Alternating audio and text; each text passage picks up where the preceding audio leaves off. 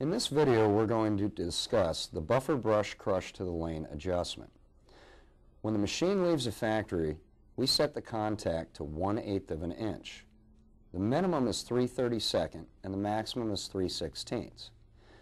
This adjustment is very important to make sure that you have a uniform pattern left to right and that you get good front to back taper.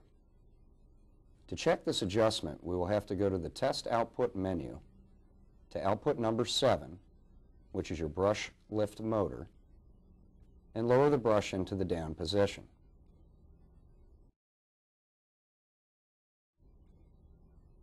Now you can either use a level or a ruler, like in this example, to measure the contact that you would have to the lane surface. We're going to take this ruler and look at these little millimeter lines. And the width of these lines are 1/8 of an inch. And we're going to set that ruler flush against the lane distance wheel and the drive wheel.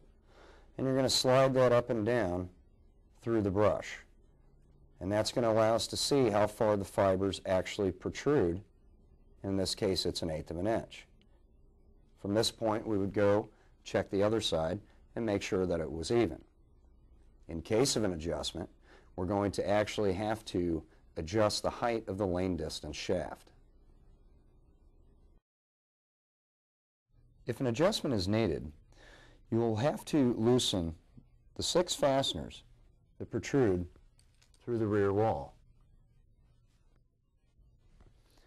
That will loosen up the pillow blocks and allow you to raise the shaft into the machine to achieve more buffer crush of the lane surface, or lower the shaft and achieve less crush.